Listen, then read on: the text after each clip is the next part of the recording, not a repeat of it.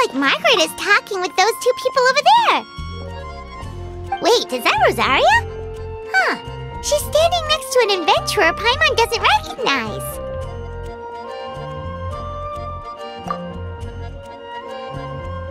Say no more, Valerina. I'll continue to help you out, just as Victoria requested. Look after the cats, check up on their health, give them a bath. These are all things well within my capabilities.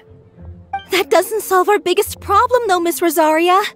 The cats have been so anxious. If we can't get them to trust us, they're sure to get sick from all the anxiety. We just opened, and the Furball Fortress is already about to go under.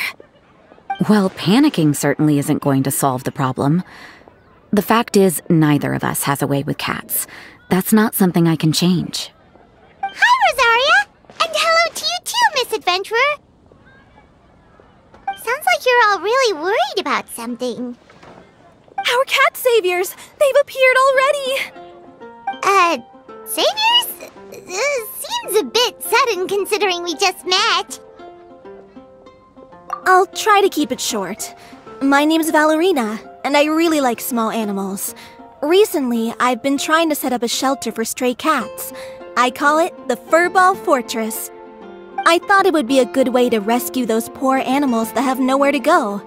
Plus, getting them off the streets will improve the overall environment and look of the city.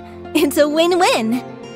The sisters over at the church heard about my plans and sent over the kindly Miss Rosaria to help. I wouldn't exactly describe myself as kindly. I just accepted the assignment from Victoria. After all, I was the only one with any knowledge of medicine, or the spare time to help. Well, it seems like you've got quite the plan, Valerina. Thanks for bringing us up to speed. So, what had you so worried just now? Are you short on Mora? Are you missing something you need? No, I've got more than enough Mora. The funds, the location, the supplies, all the various procedures. They've all been settled. The main problem is, the cats. They, keep swatting at me. They're always hissing and swatting. They won't let me approach them, not even with treats.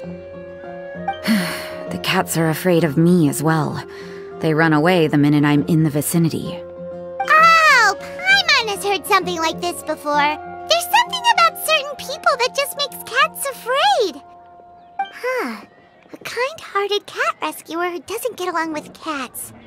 Seems like just visiting the cat's tail would be enough to leave you flustered, let alone running your own cat shelter. That's why we consulted an expert. But Miss Margaret wasn't able to offer a solution to our problem.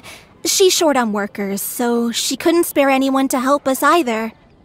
She did give us one piece of advice, though, to enlist the help of the Honorary Knight and their trusty helper in white. We had just wrapped up our conversation, and the next thing we knew, you two appeared before us like saviors sent by Lord Barbados himself. Well, Paimon's not sure how much Lord Barbados would know about taking care of cats. But that aside, we've never even worked at a shelter before, but somehow we've been turned into the saviors of the entire operation. Well, that's true. Even if Paimon has no experience working at a shelter, she's confident she can get on their good side just fine. Like, that's all we need to do here, right? We just need to show Valerina and Rosaria how to get friendly with the cats, and everything else should fall into line.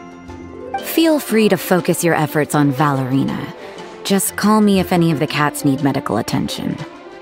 If you all can keep the shelter running with minimal effort on my part, this errand might turn out to be a good use of my time after all. It's better than church activities in any case. Ah, so that's why you agreed to help. You just wanted to shirk your church duties. Well, I guess I should show you around first. Follow me, you two. Let's make our way to the Furball Fortress.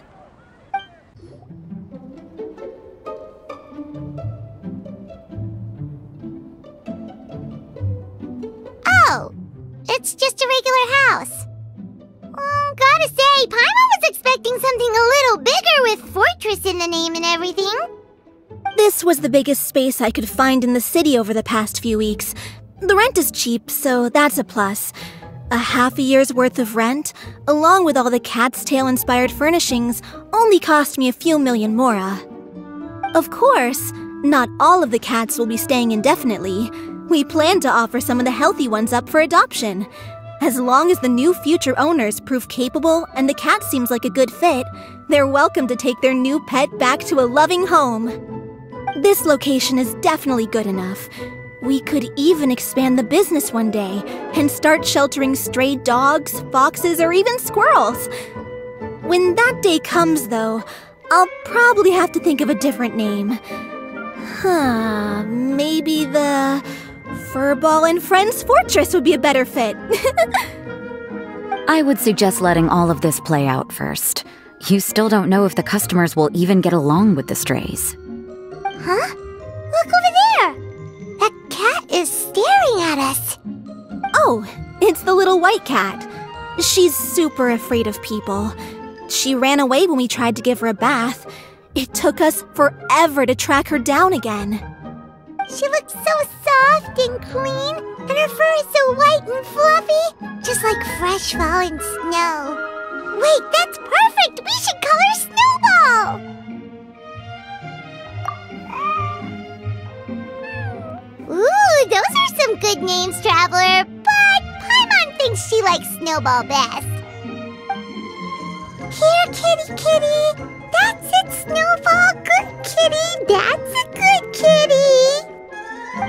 It's been, what, a minute? And you already got the cat to listen to you. Did you see that, Miss Rosaria? She's practically a miracle worker. You really are a cat whisperer. That was nothing. They may be strays, but as long as you give them a good name and call them with love, you're sure to gain their trust eventually. First things first, though, you gotta pay attention to the way you interact with them. How should Paimon put it? Basically, it all comes down to your demeanor. For example, you can't just stand there trembling in fear, Valerina. If you're afraid, the cats are sure to become afraid as well. As for you, Rosaria, you might want to keep an eye on your, facial expressions. These poor creatures, picked up off the streets, given a name, and they now have a loving home. Fate is kind to even the lost souls who have wandered astray. This city really has brought peace and happiness to us all.